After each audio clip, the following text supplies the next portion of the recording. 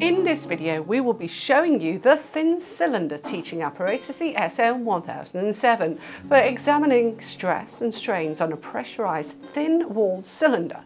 This is part of the materials testing and properties range of teaching equipment from TecQuipment. Stay with us to take a look at this apparatus, analyse the learning outcomes and carry out one of the many experiments. We're going to look at the open end condition on the thin cylinder to understand the hoop stress-strain relationship, the longitudinal hoop-strain relationship, the principal strains and the Morse circle.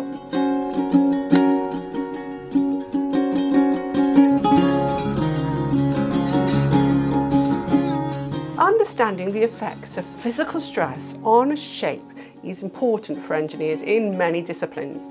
A thin-walled cylinder shows strain on the surface from internal pressure. Real-world examples include the pressure in pipes, aircraft fuselages and compressed cylinders.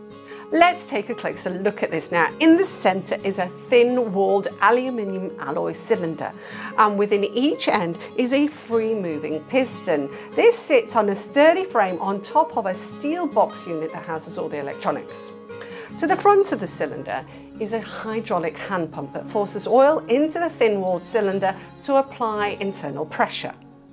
The body section here is the reservoir containing the oil. This is a mechanical boring gauge, shows the oil pressure, and for more detailed data collection and analysis, there is an electronic pressure transducer that takes the data to a separate VDAS hardware unit that is connected with a computer running VDAS software if you choose. A hand wheel at the end of the frame sets the cylinder for open and closed end experiments. You can see on this diagram where the stress occurs for open end conditions and then for closed end conditions. There are multiple strain gauges fixed to the wall surface. Here we have one of TecQuipment's skilled strain gauge technicians, Andy, fitting these in TecQuipment's factory based in the UK. Due to the sensitivity of strain gauges, this work is done in a dedicated climatically controlled clean room. Understanding the use and the impact of direct and indirect stress is a fundamental element of what this apparatus allows you to do. Strain gauges are small sheets of metal foil cut into a pattern on just a few microns thick, which means they need to be mounted on a backing sheet for mechanical stability and electrical insulation. As they stretch and deform, it changes the electrical resistance of the strain gauge. They are bonded to the surface of the cylinder and will stretch and compress as the cylinder is put under pressure from the oil pumped in by the hydraulic pump. The digital display on the front of this unit shows the strain measured by each gauge as a microstrain. A negative reading is a compressive strain and a positive reading is a tensile strain. This data will also be transferred to VDAS as well for automated data logging and data analysis. By taking in all the variables from the strain gauges and the electronic pressure transducer, you can examine the longitudinal stress. That is the stress that runs along the cylinder length.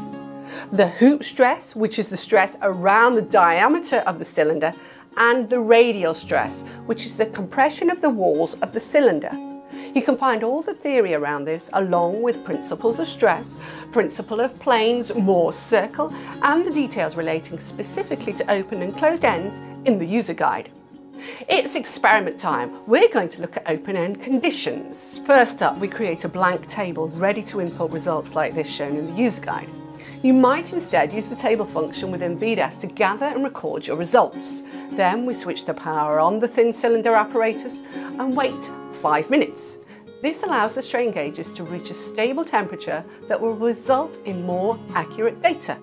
Now we're going to change the pressure and turn the hand wheel to open up the cylinder, moving the pistons inside.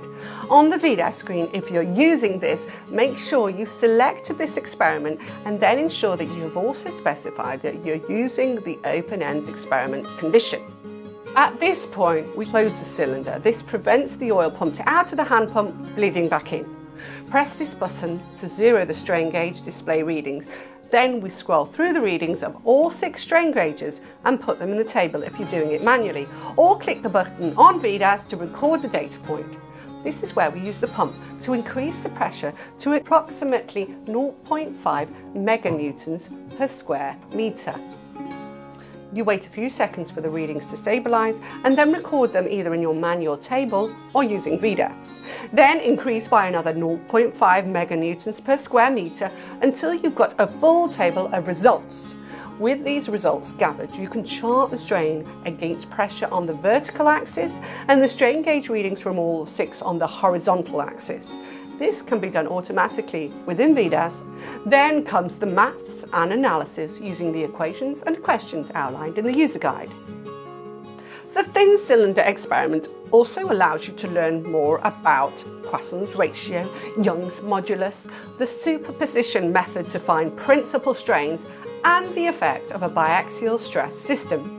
For more information, click on the links below. TecQuipment also offers a similar experiment for learning about thick cylinders. These are part of the materials testing and properties range of engineering teaching equipment from TecQuipment. If you enjoyed this video, please give it a thumbs up. Thanks for watching.